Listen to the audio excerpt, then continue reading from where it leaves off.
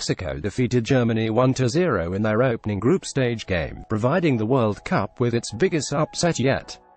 Germany joined France in 2002, Italy in 2010 and Spain in 2014 as defending World Cup champions to lose their opening game in the following tournament. Mexico capitalized on a strong start. Mexico got off to a flying start, failing to convert a strong scoring chance in the opening minutes of the match. The opening was a sign of things to come for Mexico. El Tri used the speed up front to catch Germany out of position throughout the half. Mexico clearly came into the game planning to counter-attack overly aggressive German attacks.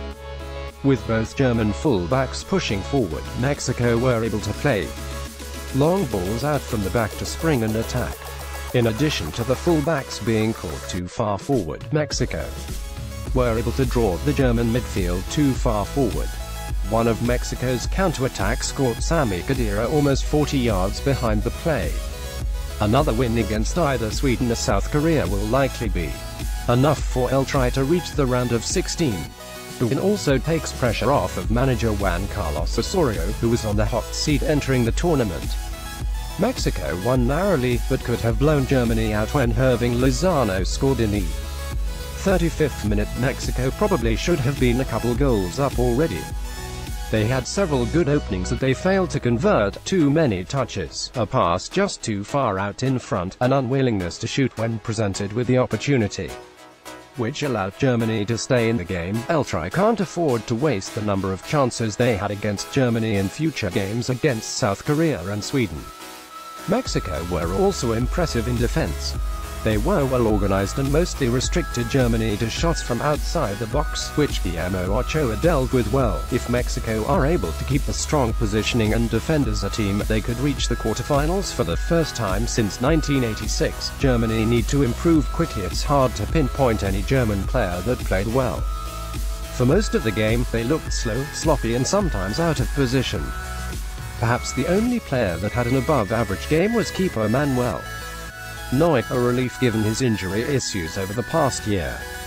Mistakes started at the back for Germany, with Mats Hummels and Jerome Boateng sloppy with the passing. Both players struggled to deal with the speed of Mexico's attack, while the rest of the Germany team did little to help the centre-backs. Joshua Kimmich, Marvin Plattenhardt, Toni Kroos and Khedira aggressively pushed forward, leaving the centre-backs exposed to the counter-attack. Plattenhardt was forced into the starting 11 after Jonas Hector was too ill to play. Die Mannschaft have to hope Hector is healthy enough to play against Sweden. While Hector is far from the flashiest player, he's rarely caught out of position and is a defensive upgrade. Given the numbers they were committing forward, Germany were surprisingly toothless in attack.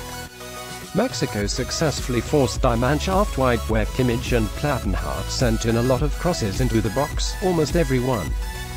Failing to find a teammate, Germany's best chance came shortly after they went behind, when Ochoa tipped Kroos' free kick onto the bar. Joachim Löw might consider changing his system. Left Royce on the bench to start the game, but they missed his speed and willingness to run at players. Khedira had an up-and-down season with Juventus. It might be time for Löw to consider starting Ilkay Gundogan in his place. It will also be interesting to see how long Elisha Löw has with Timo Werner. There's no denying Werner is the best striker in the squad. But the RB Leipzig star was almost invisible against Mexico. Mario Gomez isn't as talented, but he's experienced at this level and will provide a better target for all those crosses.